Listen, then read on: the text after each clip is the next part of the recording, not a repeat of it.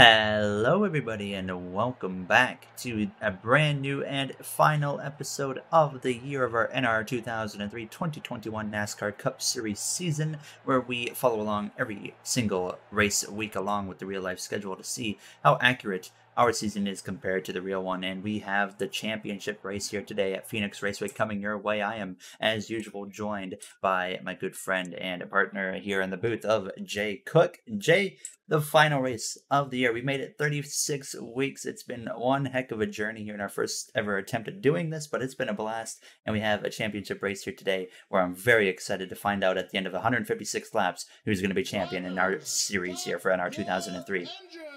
Yeah, I think we're in store for a really exciting race today. We have four really competitive guys in this Final Four, and Eric Almirola, Kyle Larson, Denny Hamlin, and Ryan Blaney. All four of them are championship contending drivers this season. All four of them have done really nice jobs of getting to this point in the season, and now we're down to the final race, which is a bit sad, I think, because I've enjoyed this series quite a lot. I'm a bit sad that this series is coming to an end. But we can still find other things to do on NR, and this game is always going to be here and always going to be a lot of fun. But I'm excited to see who wins this championship today. I'm excited to see if maybe Kyle Larson or Denny Hamlin win it in this, and also real life as well. So this race, I think, is going to be a lot of fun, and I'm looking forward to it. I am Blaney on pole, the top driver currently for the Final Four. Kyle Larson and Hamlin, you're the two drivers in the Final Four, start third and fourth, and then Eric Almirola down in seventh place there. So those four going at it for a championship here today. 156 laps, stage 1, 40 laps, stage 2, 40 laps. So stage 2 will be complete at the end of lap 80, and then we will race it from there all the way to the end of lap 156 to determine a champion here today from Phoenix Raceway as well. The final race ever for the Generation 6 car before moving to the next gen next year as the championship race. The final race of the season is underway here from Phoenix Raceway. You're going to see everybody dive down to that apron right away. And Jay, I think, honestly, for Phoenix Raceway as a championship race, the really standout kind of point of interest on this track is simply the restarts are going to be crazy all day long as they have opportunities to go 4 or 5 wide if they even want to on that dog leg. Yeah, the restarts truly are crazy here on NR at Phoenix. It really is the time to make all the passes. It's time where everybody makes all their moves, and you can already see here there's 3 wide, all up here towards the top and towards the middle pack as well. People go everywhere on the restarts around this track, and it can also cause some chaos as well. So these championship 4 have to be careful that they don't get themselves involved in a wreck early or at any point in this race at all. Because they don't want to wind up in somebody else's mess early in this race, but they also know that if they're going to make passes, the easiest time to do it is on those restarts. So it's going to be a balance of how aggressive they want to be, but also how relaxed they want to be.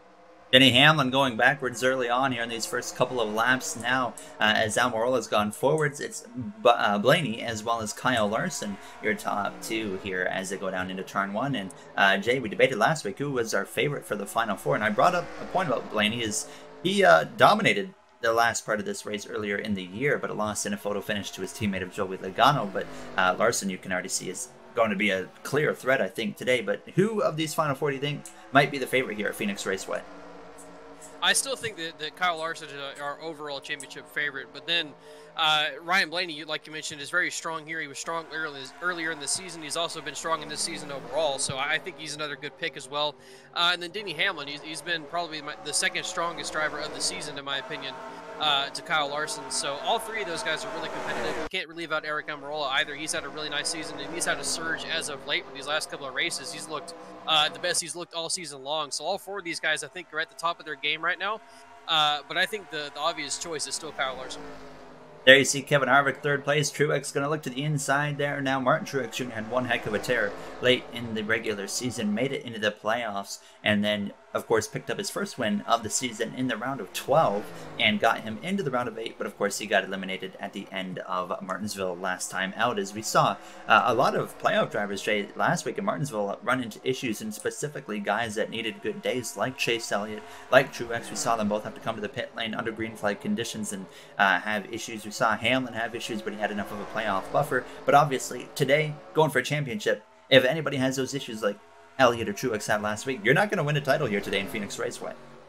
And that's been a common theme of these playoffs, all the way from 16 drivers in it down to 8, where playoff guys have just found ways to have issues every single week, and it's been a mix of each driver every single week. I don't think a single driver's had a clean run all the way through this entirety of the playoffs. Every single driver's had an issue in one race or more. And so now we're down to only 4 of them, and all 4 of these drivers have to hope that that streak ends here today, that they do not have any issues. But I think that we might see somebody have something go wrong for them, whether it be something on pit road or something mechanically or a wreck. There's a lot of things that can happen here, and this Phoenix is a little bit different than real life as well. This Phoenix, I think the racing is more crazy at this Phoenix. It's obviously also NR. The AI exists. The AI are a bit insane on NR.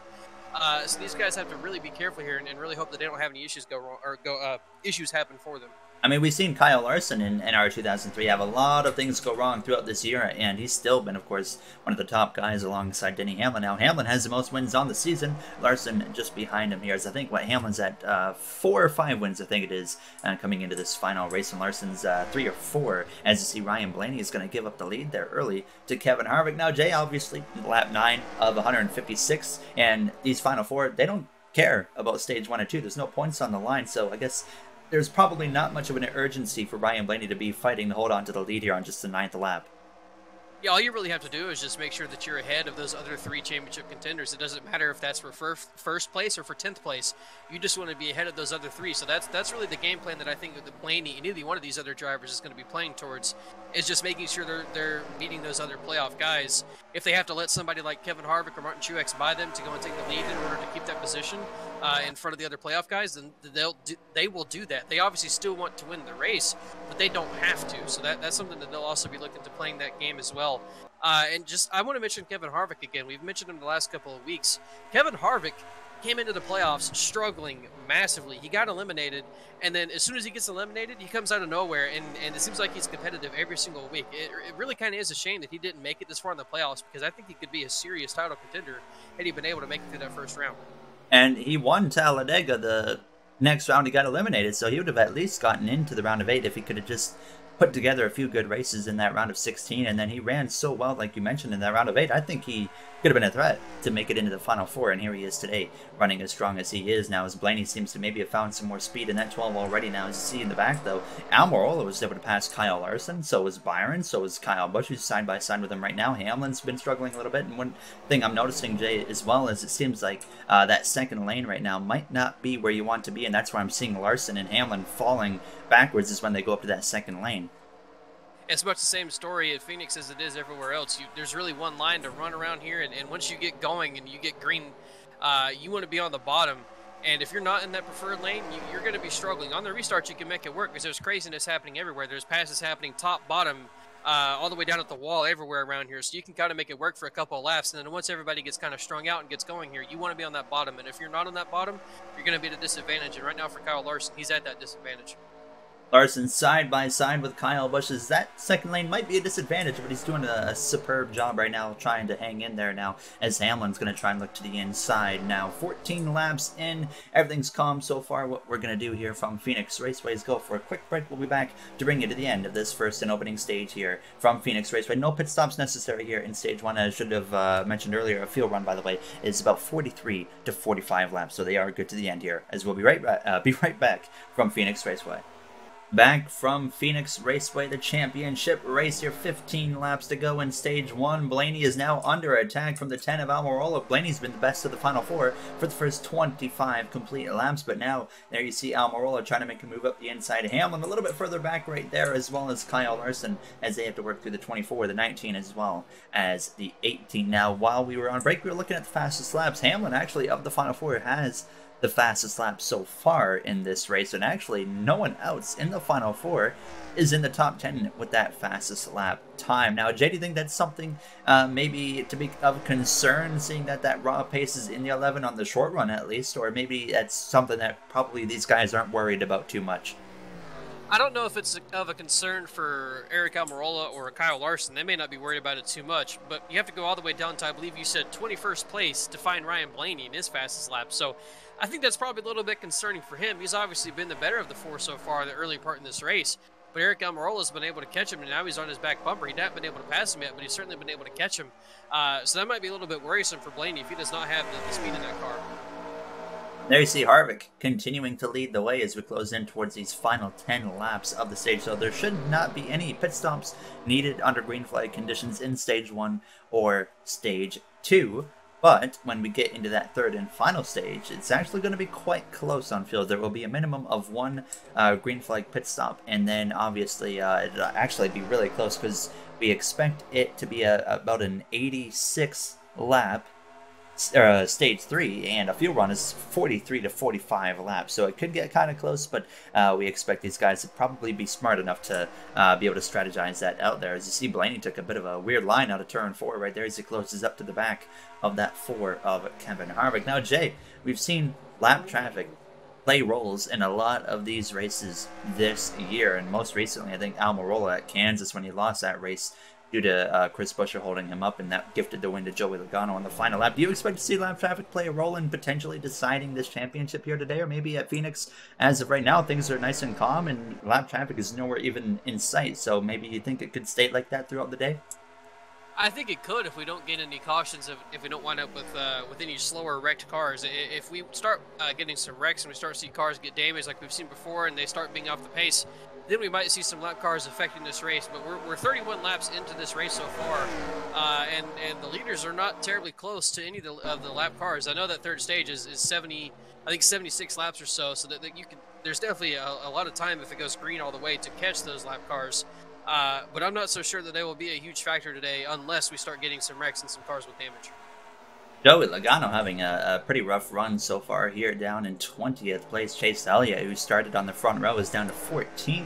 You got McDowell there just outside of the top 20. Bubba Wallace just below as well. Daniel Suarez, by the way, had an issue very early on in the race. He has now scored 1 lap down. There's to see him in that CommScope Trackhouse car. And the 66 of Timmy Hill is out of the race actually due to a valve issue that I think occurred on the very first lap of the race there. As we see these new teams, Jay, of course, we know Trackhouse 2311 in our NR2003 series. Both of those teams picked up 1 win so far this season. Looks like it is going to stay that way, but I think we can consider them. They were both made the playoffs, both only because of their wins, but nonetheless, I think impressive seasons from these 2 brand new teams here in the Cup Series.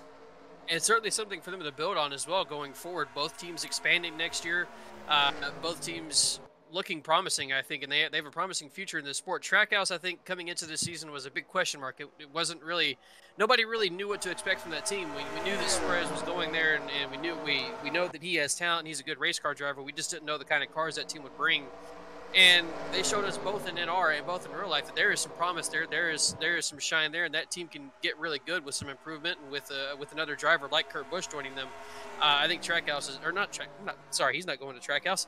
But either way, Trackhouse is going to look really good, and I think that it will be a strong team. And then same thing with 23XI. They're going to get really good as well.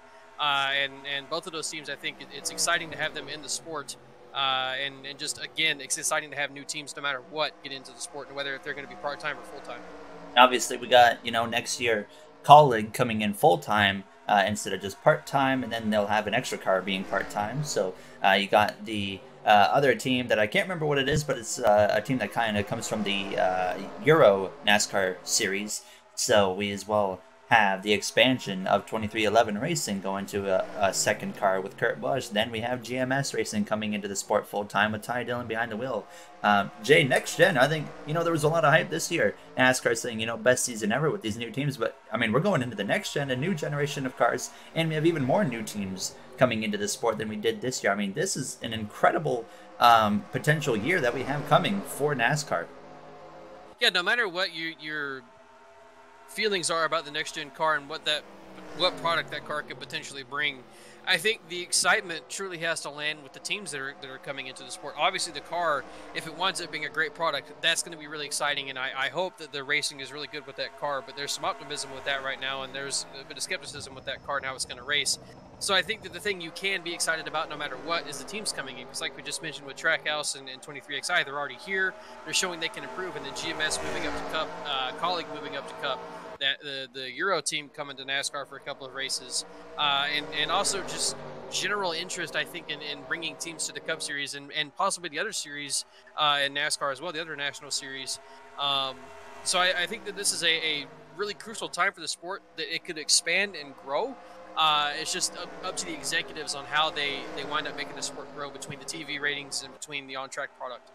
You know that, of course, the broadcast side of NASCAR is well expanding a little bit with their networks. They'll be a part of USA Network next year, so another big opportunity to get some more exposure to the sport as the final lap here of Stage 1 gets underway. Kevin Harvick leads the way down into Turn 1. Eric Almirola has fallen off quite significantly here in these closing laps. He's now the worst of the final four. Blaney has led the final four drivers all stage long. Hamlin, Larson side by side down this back straightaway for the final time, down into 3 and 4. Almirola there just behind them, but it's going to be Kevin Harvick coming through to win the first and opening stage here of the championship finale. Ryan Blaney, the best of the final four. Then it's going to be Hamlin, Larson, Almirola. But Jay, we got all final four cars here at the end of stage 1 in the top 7. That's so far looking to be a pretty competitive race we have going here for this championship, and now they obviously have an opportunity to come in and make some adjustments here and maybe make some contact. There is Blaney, thank goodness, doesn't pick up any damage, but Byron,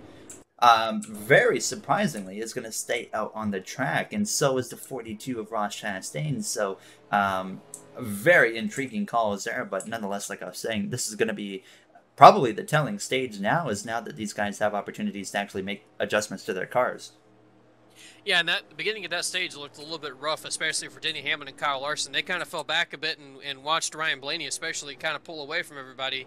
And then towards the end of that stage, the middle part of that stage is towards the end of it, Ryan Blaney got kind of reeled back in, and then Denny Hamlin and Kyle Larson kind of went back up to the field a bit, made passes, and certainly looked strong. So I think they have good long-run cars. And Blaney, I think, certainly has a good short-run car because he was able to pull away from everybody there at the beginning of the race, and then kind of got pulled back in, got passed by Kevin Harvick, and then almost got passed by Eric Almirola at one point. So that was certainly a competitive stage 1. Now these guys get a chance to work on their cars, and we'll see how good they can make them. Almirola is going to actually beat off the 11 and the 5 Larson with a rough stop there, and that's definitely not going to be the pit stop quality that's going to win you a championship. Now, Larson's very lucky that it happens at the end of stage 1 compared to maybe at the end of, say, stage 2, where we don't have a guaranteed caution. We went caution-free here in stage 1. Byron now brings it into the pit lane, but Chastain stays out, so that's going to be a bit of a curveball here as we get ready to go green for stage 2. We're going to go for a quick break, and we'll be back for the start of the second stage here from the championship finale at Phoenix Raceway. Getting ready to go green here for the start of the second stage from Phoenix Raceway, the championship race. We saw Ryan Blaney the best of the final four in stage 1. Harvick won the stage, and now Chastain stays out. And we expect to see this 42 of Ross Chastain on the pit lane within a couple of laps now. Based off our testing, 45 laps is probably the furthest they should really be going. So an interesting start we're about to have here for stage 2. And Jay, this has got to make you nervous of your final four competitor here for this restart. Yeah, especially if they're all trying to go crazy here and 2, 3, 4 wide on this restart, and all of a sudden Chastain winds up running out of fuel in front of everybody. I think he'll be able to go a couple of laps here because they ran under caution for a few laps. But he's still going to come to pit road pretty early. They're 3 wide already right there with some championship contenders. We mentioned these restarts, and there goes Chastain to pit road. We mentioned these restarts would get a bit crazy. That was very close there for Ryan Blaney and Eric Almirola.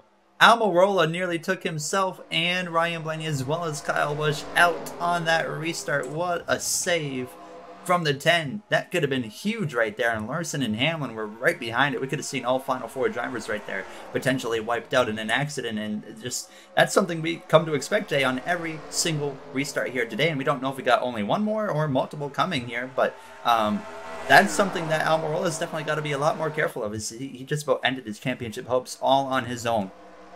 Yeah, Almirola might have used up all of his luck right there too, because that was incredible how that did not end up in a wreck. And if we see something like that happen again, it may wind up being in a wreck, playoff driver involved or not. So they have to be careful on these restarts. Those 4 especially, they need to make it to the end of this race if they want to have a chance at winning this championship. These stages are not important for them right now. It might be important for the other drivers in this field because they might want to gain some positions and points or just overall have momentum going into next year. But the most important part is the end of this race for those 4 drivers right there with the yellow banners and the yellow spoilers. So they need to make it to the end of this race and make sure that they don't get caught up in something like that.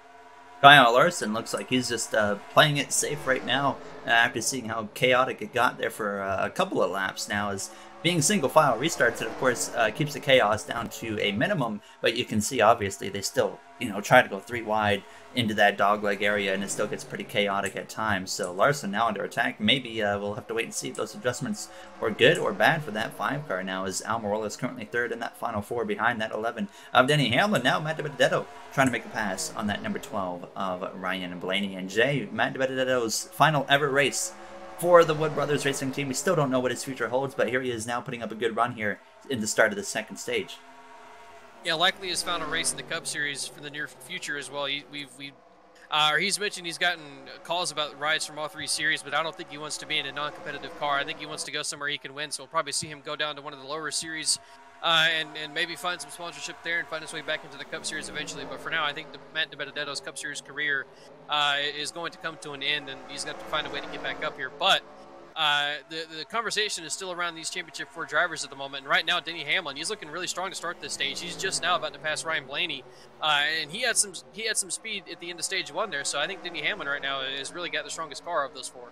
There he goes on the inside of that number 12. And Kyle Larson, though, he is really struggling in the background. There you see him under attack from now his good friend of Christopher Bell. And for the first time today, we have a pass for the championship lead. Denny Hamlin to the point. Blaney fights back there to that right rear quarter panel of that offer pad Toyota Camry. But Hamlin gets clear and brings Almirola with him. And Blaney now, maybe his adjustments weren't exactly what he needed. Now Denny Hamlin has been in a position to win championship multiple times. 2010, he went into Homestead, Miami with the championship lead, ended up losing to Jimmy Johnson. 2014, he made the Final Four, did not win. 19,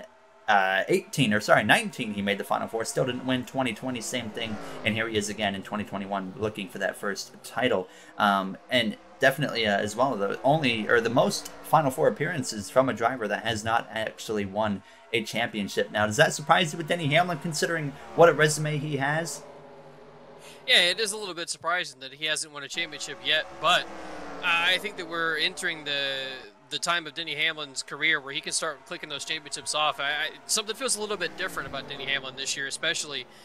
He's been the same Hamlin as before, where he's very competitive, can win races, looks like a championship contending driver, but something feels different about him this year. It feels like he could finally click everything off, but both in NR and real life, he's got to fight off Kyle Larson and some other really strong drivers as well. So it's going to be tough for Denny Hamlin no matter what, but we're at a good track for him. Phoenix, he likes this track. He knows what to do around here, and he's also just a fantastic championship caliber NASCAR driver as well. But as far as NR goes, he's starting to take off all of a sudden. He is really moving forward. But on the other end of the scale, Kyle Larson is really falling back. This is the worst we've seen Kyle Larson run all year long, other than when a crash has taken him out. That 5 went from being, trying to pass Denny Hamlin at the end of stage 1, who is now the front driver of the Final Four, to now 19th place, about to fall down to 20th place behind Bubba Wallace. Jay, pretty obvious whatever they did on the pit lane was a completely wrong move to that number 5. He's finally down to the bottom as well. I'm not sure if he's really ran many laps since we started stage 2 on the bottom at all. So we'll have to see if he's able to maybe make some ground back up here now that he's on the bottom. But either way, even if you're up on that top, if you have a strong car, you can still kind of make it work and not lose that many positions. And he just fell kind of like a rock to start this stage. So obviously something is wrong with that car, whether it be there's a vibration to it, wrong changes made on the setup or something. But obviously something is going wrong with that car, and it is not good for Kyle Larson. It's something that's developing, and we'll have to keep an eye on.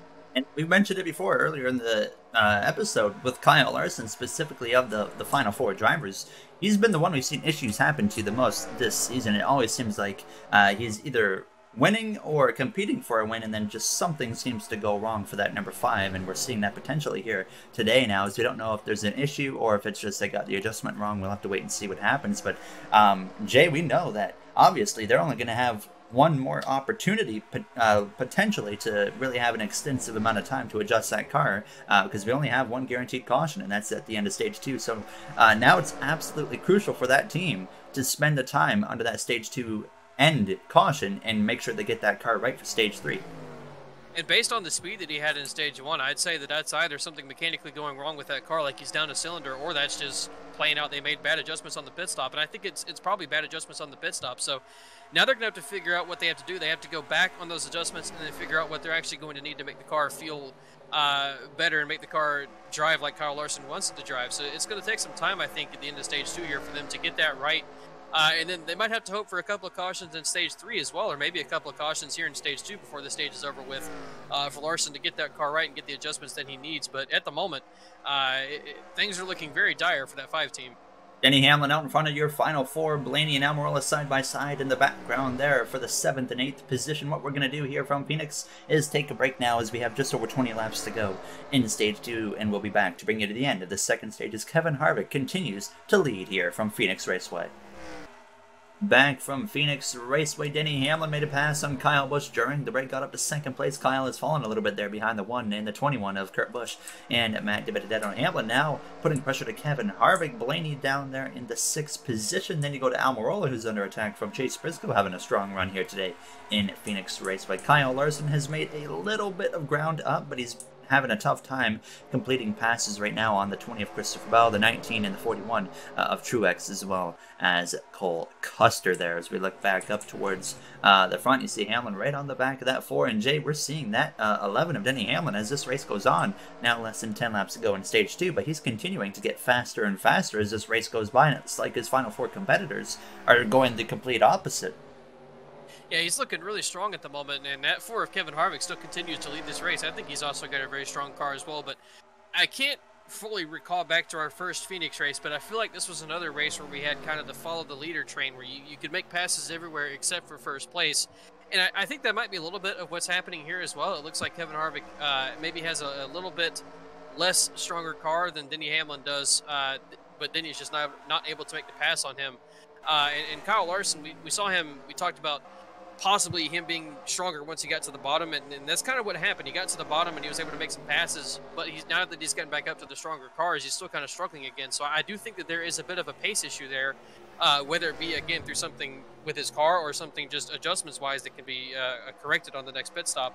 But he's looking better than he was. He's still just in a bad position and still lacking some speed in that car. Definitely going to need some help for that number 5 of Kyle Larson. William Byron, we saw him stay out when the leaders pitted originally at the end of Stage 1, then he came in a lap later, so he was at the back of the pack, and he's worked his way back up to 21st place there. As you see Suarez working his way through traffic, he's still a lap down, so none of these passes he's currently completing are counting for position there. You see Ryan Newman in the 6th car, what is likely to be his final ever race in the NASCAR Cup Series for Roush Fenway Racing, currently in 25th place. He hasn't officially announced retirement, but it's pretty much a guarantee at this point. We come to believe now is, wow, oh, we got some trouble there for Anthony Alfredo there, who looks a little bit off the pace. He's going to be pulling off. That shouldn't result in a caution, I wouldn't think. Now, as we come back to the frame here up front, and Hamlin's actually gotten passed by the 1 of Kurt Busch, and now is under attack from the 21 of Matt DiBenedetto here. Now, as out, the caution does come out actually for Anthony Alfredo. So, Jay, that makes it interesting here, because I believe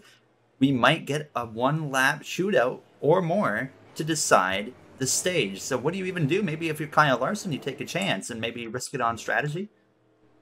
Yeah, he could try a 2-tire stop here and try and gain that track position, but then you might be left in a little bit of a hole, because if you have to pit again for 4 tires, everybody else may stay out on the track here. So I'm not too sure what you do here if you're Kyle Larson. You may also play the game of let's take 4. If everybody else takes 2, we'll be in a good position to start Stage 3, or anywhere in Stage 3 when everybody else ultimately has to pit again, or their tires just fall off because they only took 2. So I think we might see everybody take 4 here, but there might be some 2-tire gambles as well. Not very often we see a caution in NR2003 for a car actually off the pace and stopped on the track. So a little bit of a difference to see that. And right now, there you see Kyle Larson coming in here. Or maybe, Jay, do you think you take this as the opportunity now? You know another caution's coming. Why not spend this one to try and get as many adjustments as you can to make that car competitive again?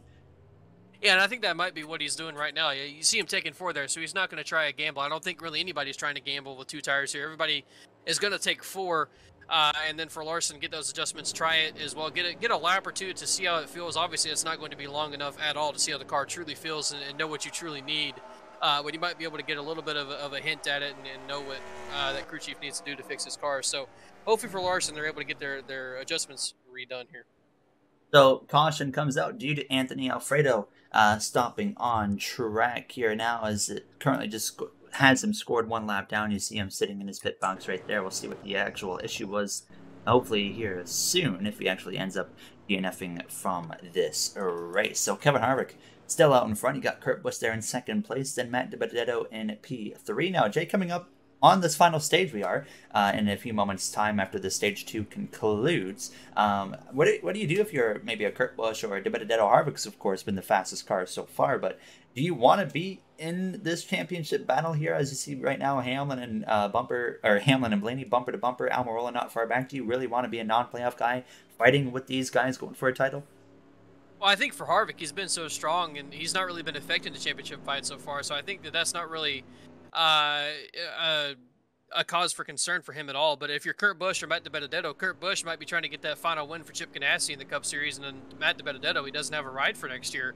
He's still trying to get his first career win. I'm sure that's the only thing he's thinking about. He's not thinking about that championship fight at all. So those two there, Kurt Busch and Matt DiBenedetto, they have their own goals to accomplish to get a win for their final races with their teams. And so I'm sure that that's something they're thinking about as well. And that's probably why they're up here. And I don't think they're going to deliberately do something to try and affect the championship. But if they're in front of the championship drivers and there's still a long way to go in this race, I don't think they're going to worry about those guys and just do their own race. If it comes down to the final 5 or 10 laps and they kind of see they're in the way, they may get out of the way. There you see Kyle Busch as well, still winless. Trying to get one win here in the finale to not ever or not have his first ever winless season in the Cup Series. 1 lap to green, which means it is going to be a 1-lap dash here from Phoenix Raceway to determine stage 2. It shouldn't get too crazy here, but what I'm most concerned about is how the AI react actually when the caution comes out at the end of this lap, because you know they're still going to be bunched up and still cutting down on that dogleg coming to the green, white checkered flag at the end of stage 2. So that really could be where the chaos presents itself. And then, of course, we're going to rack it up. They might pit again, and then we're going to go right into another restart here in a few moments' time. So, Jay, honestly, this oddly timed caution is going to potentially present a lot of chaos here at the end of stage 2 and going into stage 3. And these playoff guys have to think about that. They don't need a stage win. They don't need to worry about stage points here. They just need to worry about keeping themselves clean. Even if they have to lose a spot to one of their championship contenders, they have to worry about making it to the end of this race first. So those drivers have to be careful. Meanwhile, these other drivers can be aggressive. And so it's going to be interesting to watch here how they handle this 1 lap. And like you mentioned, how they also handle getting the immediate caution flag. Kevin Harvick takes off pretty early there in the Geico restart zone. Already builds up enough of a gap. We'll get the caution command here. As soon as they get down to the back straightaway, we'll let them get it settled and sorted out here as quick as possible. Hamlin to the inside of the 21 of Matt DiBenedetto as the white flag is in the air in stage 1. Nearly saw an incident already there with Hamlin. And, oh, we got pit stops for the 4 and the 1 of Kurt Busch and Kevin Harvick. Not sure what that's about, as maybe, I have no idea to be honest with you what that could be, but they might be okay as they exit turn 4. Hamlin wins stage 2, and there's the 10 in Almirola as well as Blaney there side by side. Kyle Larson there got the 20 at the line, and that was something, Jay, I think we did not expect to see, was the 4 and the 1 come to the pit lane for some reason. And that, I don't think this is strategy at all. We'll have to see what they do here. But I think that maybe both of those drivers both coincidentally had loose lug nuts or something with their car.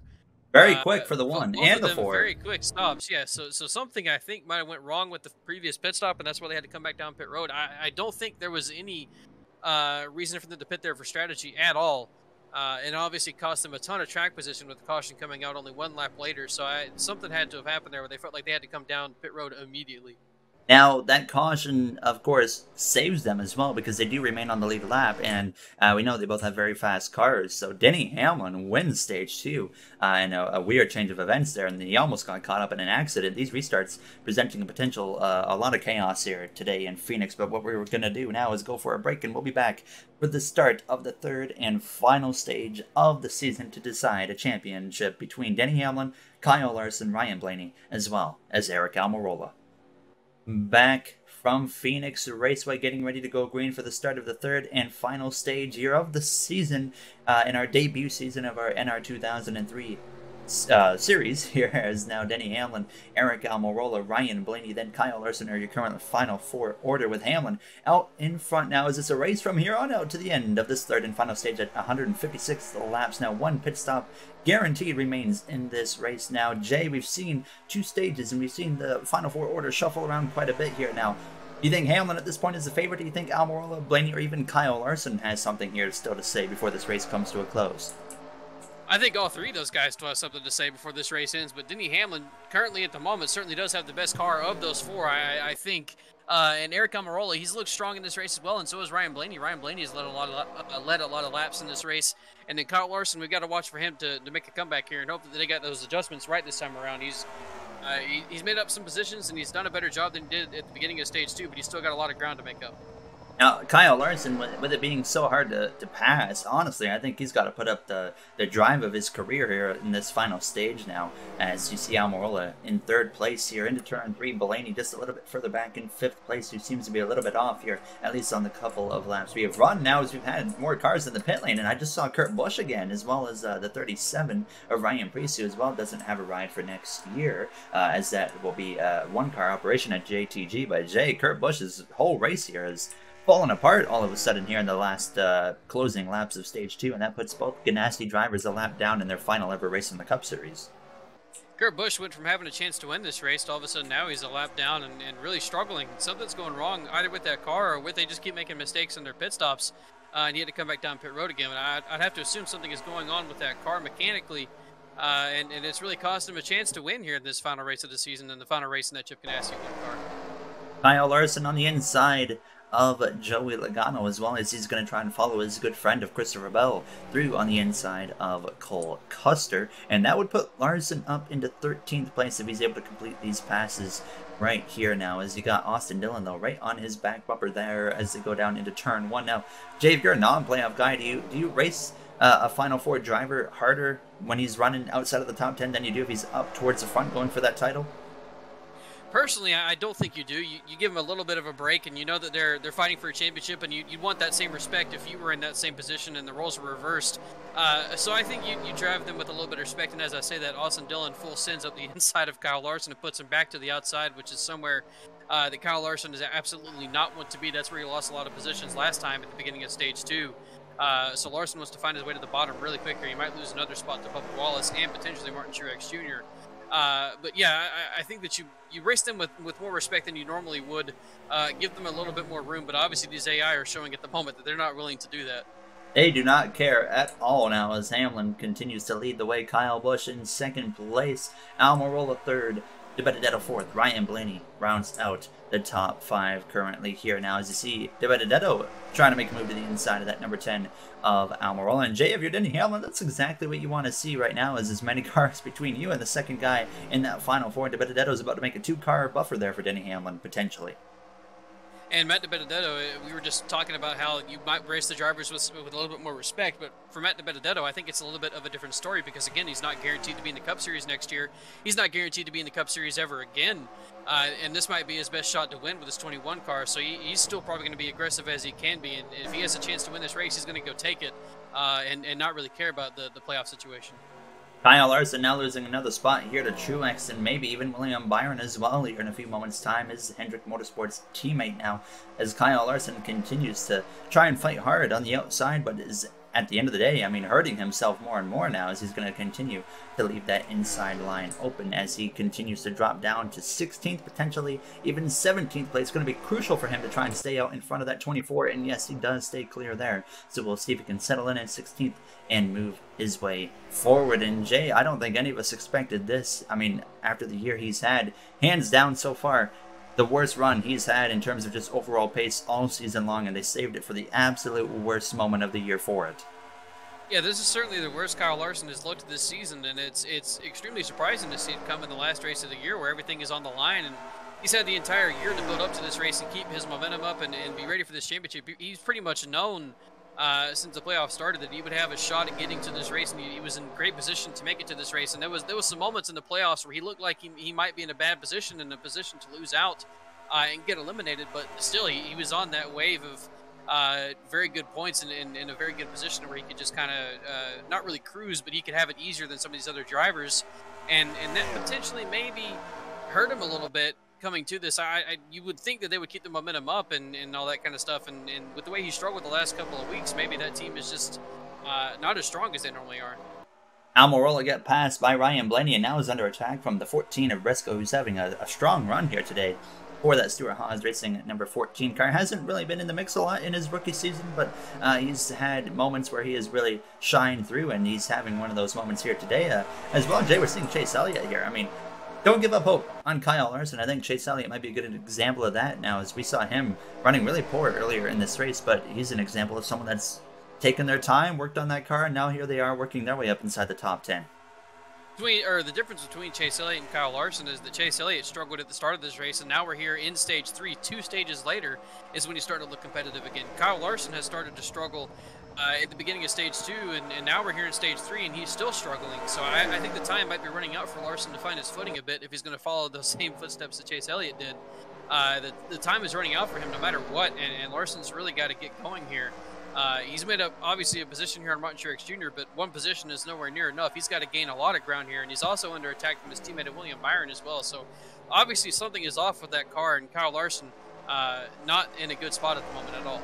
Looks like Byron might just cruise right on past the number 5 of Kyle Larson. There's the Harvick in the background as well, starting to work his way forward. Kyle Larson stays clear, maybe given a bit of a break from his Hendrick Motorsports teammate now, who was eliminated recently from Final Four contention now, as Elliott, they're under attack from that number 2 of Keselowski now, as Almirola is starting to close back in on Ryan Blaney, who's trying to pass his Penske affiliate teammate there for Wood Brothers Racing of Matt DiBenedetto right now. But Jay, I mean, obviously Blaney is not too far back, and now he makes a move up the inside of DiBenedetto. But what's the urgency for a guy like Blaney or Almirola, who are, you know, like I said, not far back? They're about a second and a half behind Denny Hamlin, but at the same time, they're seeing him drive away, and they know how hard it is to pass here in Phoenix.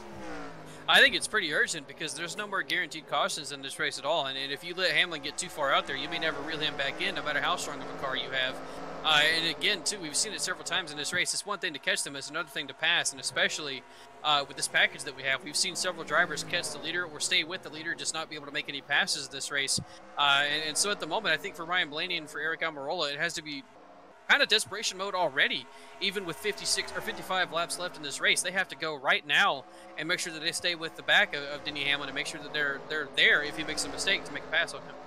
Blaney clear of the 21 now. If you're Matt DiBenedetto, you might fight that 10 car a little bit harder than you did with the 12 of Ryan Blaney, due to them being Alliance cars now, as Almirola tries to slip through, and he actually looks like he's going to easily clear the 21 of DiBenedetto and put the fight right to the 12 of Blaney down into turn 1. He's going to peek up the inside now. I think, Jay, we've seen these two specifically shuffle back and forth between each other the most in this race, as Almirola seems to get a little bit better, and then Blaney will get a little bit better, and then they just continue to shift positions, and at the end of that might actually keep them from being able to run down Denny Hamlin if they keep fighting each other. Yeah, those two fighting each other is ultimately, I think, going to hurt them more than it will help them. They kind of need to follow each other and not necessarily draft up towards the front, but just be in a single line where they're able to run consistently, not have to worry about fighting one another or anybody else around them, and go and make up some time on Denny Hamlin here. But again, I also don't know if they'll even be able to do that. They both have strong cars, but I think at the moment, just Denny Hamlin is that much faster than them. He's got a very good car. We saw it earlier in this race, and he's been able to keep up that speed, and he's been able to keep up on the adjustments and keep himself out front and put himself in a fantastic position. I think Denny Hamlin at the moment has the strongest car here, and he's certainly showing that by pulling out this gap. Now, of course, we're looking as well at potential green flag pit stops being a possible decider of this championship. And I mean, we look at Denny Hamlin's history at the pit lane, and he's had a history with issues, especially with speeding. Do you think that's something lingering maybe in the back of his mind here now, coming up to what could be very well the final pit stop of the season, and that could be what decides if you win the championship or not?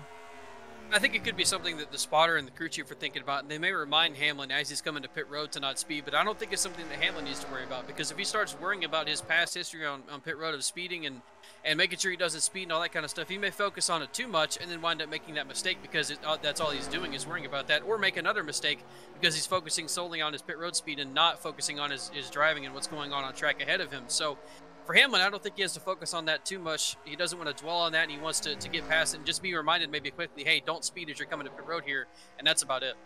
I think another advantage Hamlin has, as well as he's got his teammate Kyle Busch directly behind him, who's probably not going to force the issue too hard right now, and as well be a good opportunity to keep some cars behind there. As you see Blaney trying to make that outside work similar to what Kyle Larson was doing, and now he is paying the price. And Jay, you see that line of cars right there? It's crucial for Blaney to not get stuck on that top, as he could very well find himself to the front bumper of Kyle Larson here in just a few laps. Yeah, and unfortunately for Blaney, I think he's stuck up top now. I don't think there's any way he gets enough run to stay in front of Chase Briscoe here, unless there's enough of a gap and enough of a hole that forms between that 14 and the 2. Brad Keselowski is a teammate of Blaney, so he could be nice and let Blaney in here. But Keselowski's also not coming back to this team next year either. You never know if he's willing to play the teammate game or not. So Ryan Blaney, maybe that might be his only hope right now is that Keselowski will let him in. If he does not, like you mentioned, we may very well see him fall back to Kyle Larson in a couple of laps. And a quick update on Kyle Larson. Since he's passed Bubba Wallace, as well as he passed the 19 of Truex, he hasn't made up anything else now as he continues to run in the 14th position. As you can see, Byron right on his back bumper. He might be able to pass that 20 of Christopher Bell. Blaney still, I mean, you can see the difference between the 5, though, and the 12 days. Blaney is running that top, and he's not losing anywhere near the amount that Kyle Larson was. So clearly, I think that 5 they just don't have it here today in this final stage, and it's quite crazy to think, especially at the end of stage 1, when Larson was putting the pressure to the guy leading this final 4, and just one pit stop and one adjustment, it seems that they haven't been able to fix whatever went wrong there in those first adjustments that they made. And we've also seen that be clear, pretty clear as well, because once Larson has found his way to the bottom, he's able to make up a couple of those positions, but he's never able to really gain all that ground back and really get back towards the front. He's been able to make up a couple of spots so far in stage 3, and that's about it. He's still sitting behind the 20 car at the moment, and he's got his teammate William Byron right behind him, who we've seen him battling with a lot in this race, or a lot in this stage 3 so far as well. So for Larson, yeah, he's really struggling in this race. There's something not there with that car, whether it be adjustments or they just don't have the speed in that car. I don't know which, but something is wrong for that 5 car, and it is coming at the absolute worst moment. We are going to stay right here because we know we got green flag pit stops for the final time coming up here within another 10 or so laps there. Blaney putting the pressure to the back of the 14 of Briscoe. He knows now, after getting shuffled out, he's got to get on the move. And here he is trying to put that pressure to the inside of the rookie there for Stewart Haas Racing. Tyler Reddick having a strong run. And Jay, I think Tyler Reddick has had, an incredibly impressive end to the season now. He's got 2 wins in his, second season, I think it is, in the Cup Series, and they've all come within the last few races at the Charlotte Roval, and then as well recently at Martinsville. So it's been one heck of a turnaround for Tyler Reddick, who of course didn't even make the playoffs, and I think he's been one of the biggest drivers that's shined through these playoffs, of course. Yeah, I would compare him to Kevin Harvick as well, because the same thing that Kevin Harvick did. Once the playoffs started, Reddick really kind of got strong, and he's had his strongest parts of the season these last 10 races, and he's looked really good. And again, that's building up momentum for next year, and putting Tyler Reddick, I think, in a good position, confidence-wise, and also his team might be feeling good going into next season. But I've mentioned that a few times, and you also have to mention along with that that we have next gen coming next year, and so that this could all mean nothing going into next season at all. We have a brand new car coming. You don't know what information you're going to have with that car. You got to figure everything out. You got to figure setups out. So that confidence may not mean a thing, and it's going to be all about who figures out the car the quickest. Kyle Larson has gained another spot. He's up to 13th place. But obviously now you see how many laps we have left. Just over 40 laps remaining. So the way Kyle Larson is gaining, if at all, it's definitely not going to be enough to get him even anywhere in contention with these other 3 drivers that he is trying to beat today for a title. Now Blaney has kind of gotten stuck here in 7th place and now is losing time to that 14 of Chase Briscoe. Almirola continues in 3rd. He's been hovering around a 1.5 seconds behind the leader of Denny Hamlin this whole time, but Jay, a 1.5 seconds, still close enough for Almirola to pounce and as well maybe attack on some strategy there. And I mean, we don't know if a caution's coming out. We've seen a caution come out there at the end of stage 2 as now Larson's under attack from William Byron down into turn 3, but we don't know if a caution is coming or not. So does that maybe open the door for Almirola and that team to potentially attack a little bit on strategy and try to force that 11 car's hand a little bit? Almirola's done a nice job, since we mentioned they need to get single file and just kind of try and run down the leaders, or at least keep the gap consistent. He's done a nice job of doing that. He's gotten single file, and he's really kept the time consistent, if not gained it a little bit. I haven't been paying that much attention to the time, but he certainly looks like he's managing that gap a lot better than when him and Blaney were going at it in the 21 as well. So I think the possibility of him trying something on pit stops is there. Again, like you mentioned, no guarantee of a caution here. You can't rely on that and go with the same strategy you've been going with. You got to mix it up a little bit, I think, if you want to try and get out ahead of Denny Hamlin. So I think we could see him short pit here, and if he does that, I think that would be a very smart thing. We obviously, or we don't know also how much tires are an advantage here or not. There is some tire fall off. That's guaranteed. I just don't know how much. So if Almirola pits 3 or 4 laps early, he could really gain a huge amount of time, or he can only gain very minimal. Now, if you're Kyle Larson, you're probably trying to play long game. I mean, we saw as well last week and other times throughout the season that when these pit cycles get going, a bunch of chaos happens, and sometimes staying out longer ends up getting you on up front and trapping some of the competitors a lap down. So maybe that's your strategy now if you're the 5 of Kyle Larson, you think? And for last week in Martinsville, it was pretty easy to see that that was going to be chaos on the pit stops, because under caution, we saw it happen where drivers were struggling and running into each other and having all kinds of things go wrong entering pit road. So this week, I think there's a bit of a question mark there. We haven't seen green flag pit stops yet, so I think there's a bit of a question mark there if things are going to be an issue or not, of whether maybe it's on entry or on exit, to where these drivers may run into each other coming through the dog leg or something like that. So I think that there is a bit of a question mark there whether something like that could happen. And if you're Kyle Larson, I think the strategy is to try and stay out long. You're not going to gain that much time by short pitting, certainly not the amount that he needs to get up to Denny Hamlin in the lead. So yeah, why not stay out long and see if he can get a caution? Larson currently 12th place. You saw him make that pass there on the 20 of Christopher Bell, who's now under attack from Larson's teammate. There it is. Almirola has brought it into the pit lane very much earlier than Denny Hamlin. So he forces Hamlin's hand, and we're going to see what Denny Hamlin's response is going to be here now, as he could come into the pit lane this time as he goes down into turn 1 and 2. And there he comes through the center of the corner, and it looks like, yes, him and Kyle Busch are going to come into the pit lane. Now, Jay, do you expect, it was about a second, it was 1.7 seconds or so between those two. Do you think that one lap for Almirola is going to be able to make up that difference? I don't think it'll be able to make up that entire difference. And if it does, then we'll show how much the tire fall off is here. But I don't think one lap was enough for him to gain 1.7 seconds. But it will certainly gain him some time, definitely. And he'll be closer to Denny Hamlin, but I think he still might need another caution if he doesn't gain it all right here.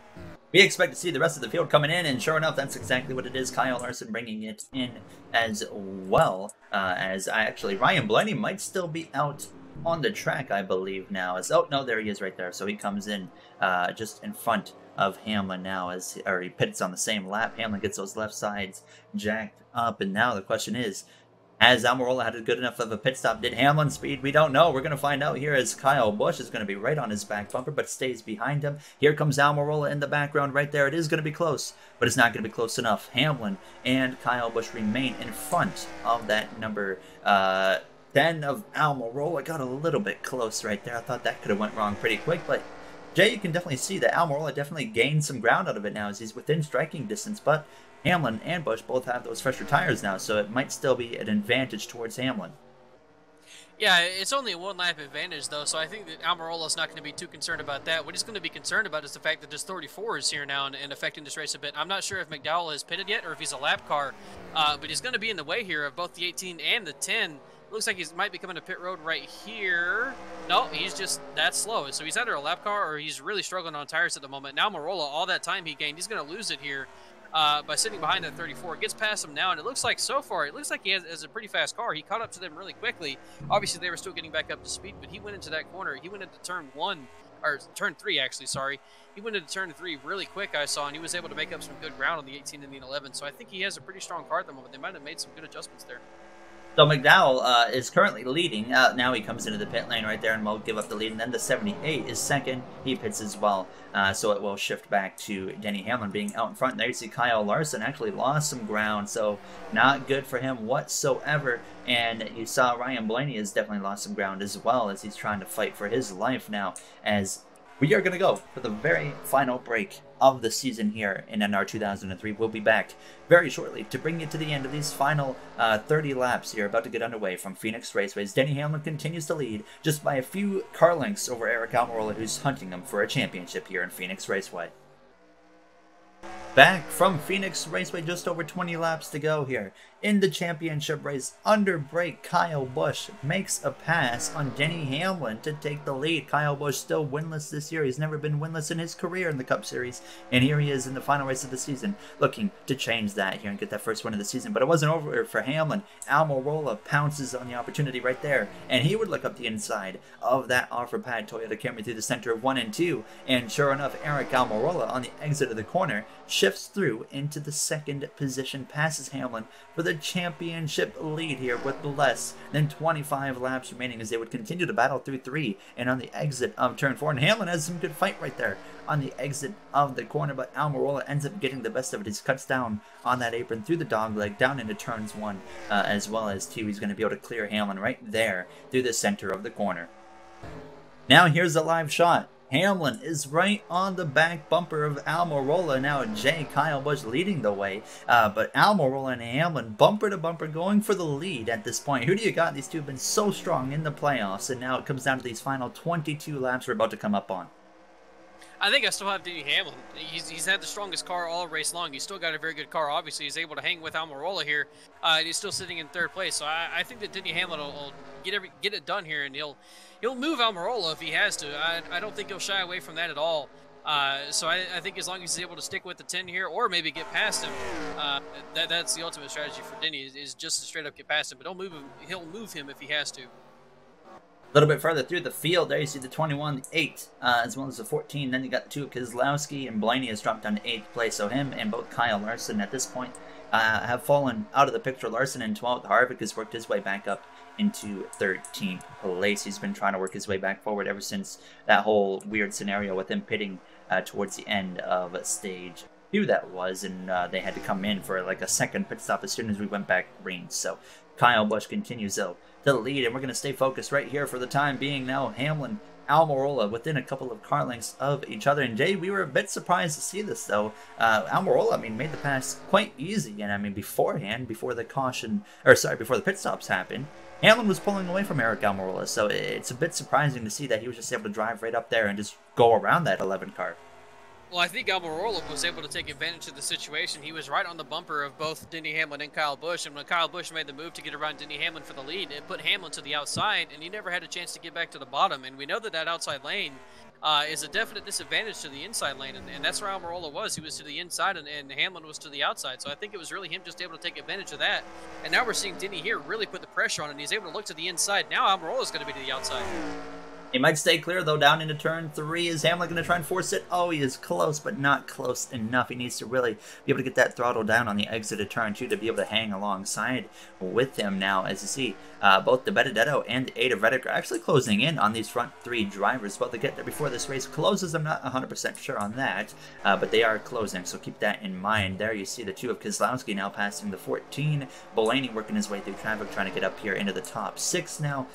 Jay, still possibilities of a caution coming out, and that could of course change everything now as you see Larson under attack from the 4 of Harvick. But I think a bit surprising to see how clean this race has been compared to the overall season so far we have had. And that caution coming out is something that Kyle Larson and Ryan Blaney are practically praying for right now. They want that caution very badly. And I think we have the possibility of getting it here. To see an NR race go completely clean without any wrecks would be completely shocking, especially here at Phoenix. This is a track on NR that can cause absolute chaos. I've seen it several times in the races that I've done. This track is one of the more wild ones. So to see this race go completely green would be shocking to me. And we're also starting to catch lap traffic now. I said that I didn't think that lap traffic would be much of an issue and much of a factor, but I was obviously wrong in that. And they're starting to catch some of those cars now. And that provides the possibility of some things getting crazy. Maybe not up here towards the front with these drivers who are kind of strung out, but there's a lot of drivers close together towards the back of the top 10 and the top 15. And there's a lot of drivers back there that are 2 and 3 wide at the moment. So if these lap cars start to get back to those guys, that might be where we see the issues arise.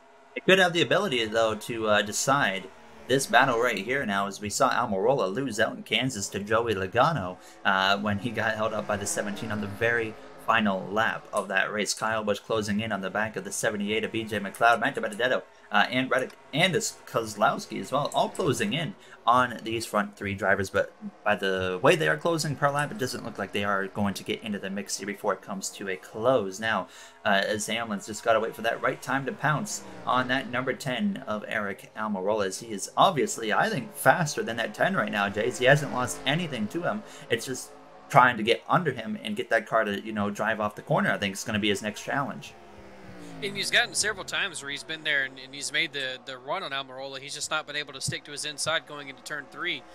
So I think he does have the little bit stronger car at the moment. He's just got to find the right time to make that move, and maybe also hope Almirola slips up a little bit as well, because the moment he does, Denny Hamlin is going to pounce on it.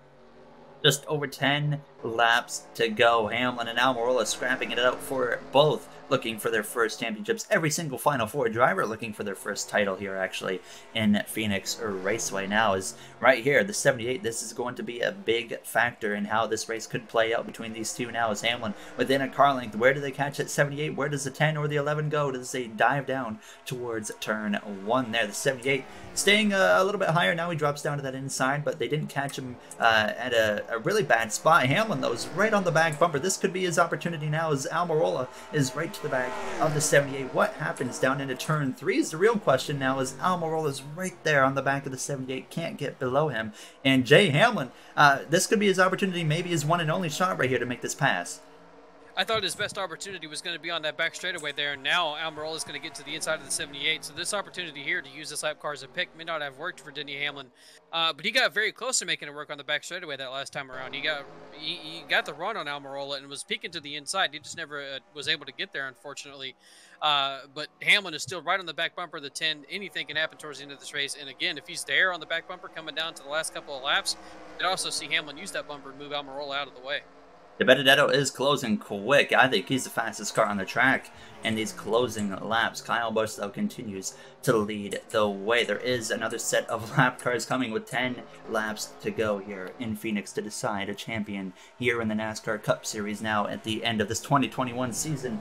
Who is going to come out on top? Hamlin slips up a little bit right there to the outside, coming to 9 laps to go in this race as he takes a lot wider exit out of turn 4. We've been seeing that now as Almirola cuts the dog leg. They're trying to, stretch out that gap as much as possible here now. As you see that 21 closing, Jake, could De Benedetto maybe play a role in this, or do you think he might just kind of hover in behind them and honestly could actually maybe help Denny Hamlin be able to get an opportunity to pass that 10?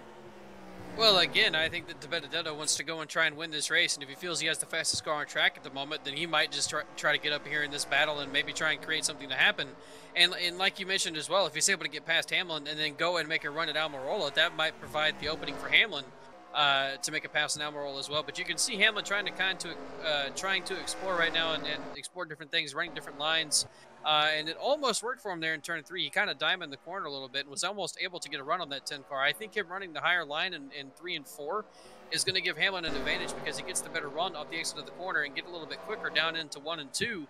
And he can try and get to Almirola's inside on the exit of 2.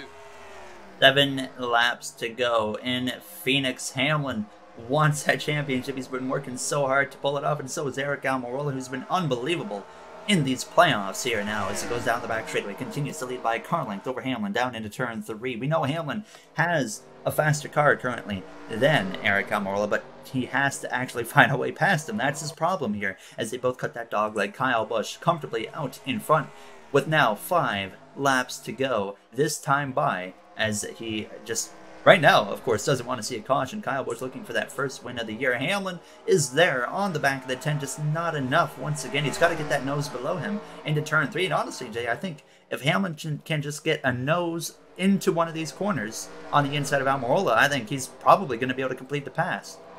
He's slowly starting to get closer to being able to get to the inside of Almirola. He's doing a really nice job of getting that run that he wants. He just hasn't been able to officially execute it yet, and I don't think he's going to be able to this time either. But if he gets another good set of corners like he had a couple of laps ago, he could find himself to the inside of Almirola. It's going to take a couple of laps to build up, I think. As you see him get closer here down the back straightaway, he might be closer again next time around in 1 and 2. I keep calling it 3 and 4. If he gets close enough down there in 1 and 2, I really think that we could see him get to the inside of Almirola down the back straightaway. But again, too, just on the bumper, you got or on his bumper, you got to think about Hamlin. What is he willing to do? Is he willing to move Almirola for a championship?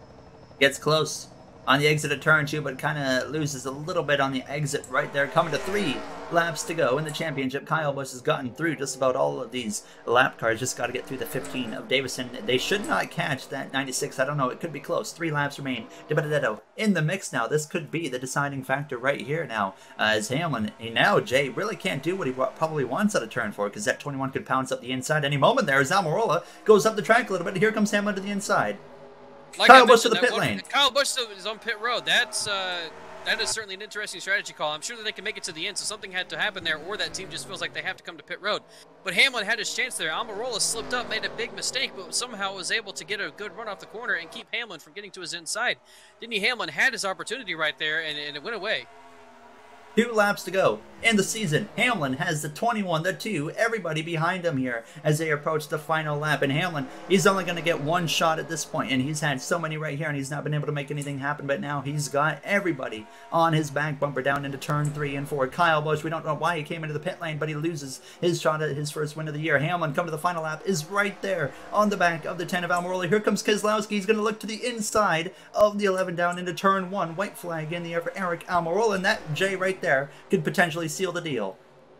The only hope that Hamlin has left is if Keselowski goes to make a move on Almirola and makes him wash up the track big time while Denny Hamlin gets back to the bottom here.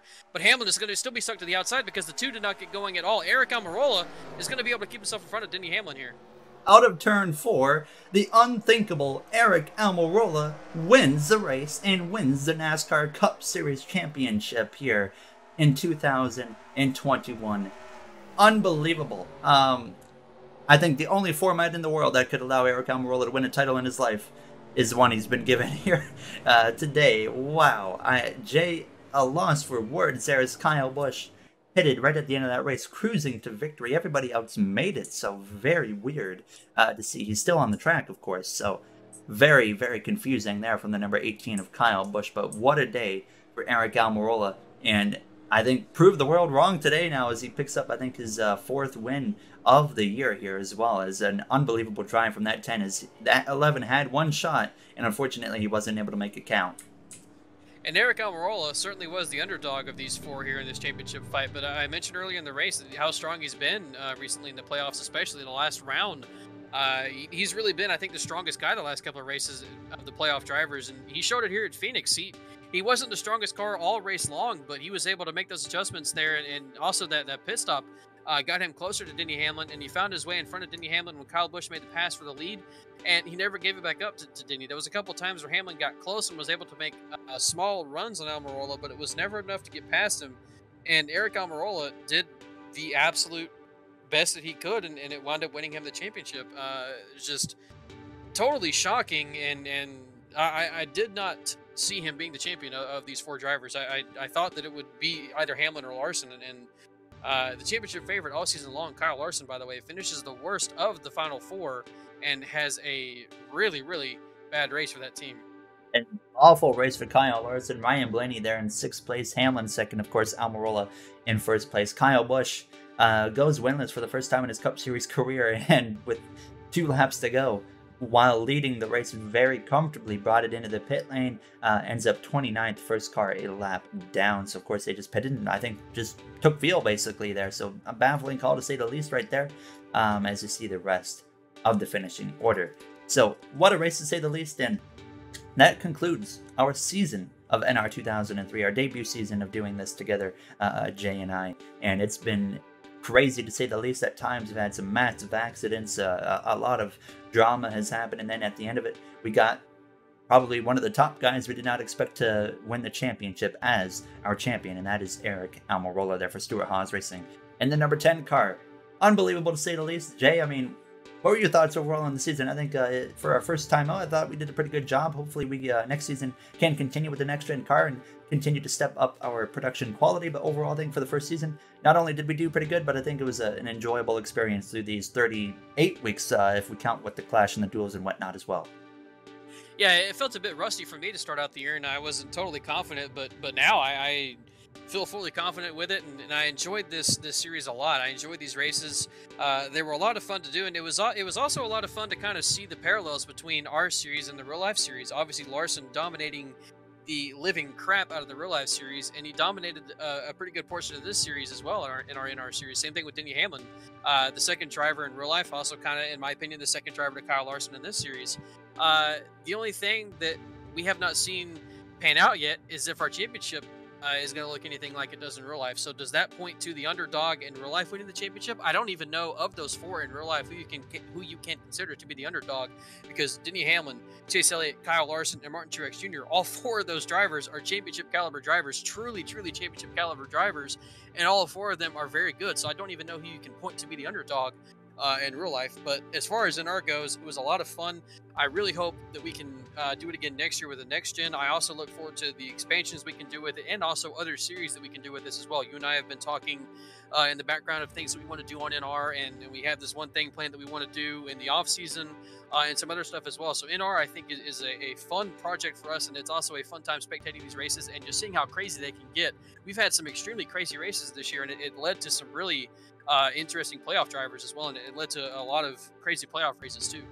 That wraps it up for us this year in 2021 for the NASCAR 2021 follow-along series that we did.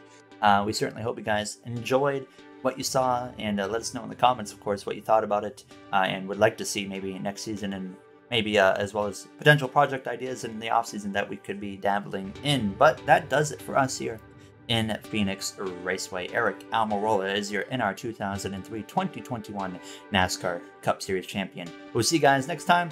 Have a great day, everybody.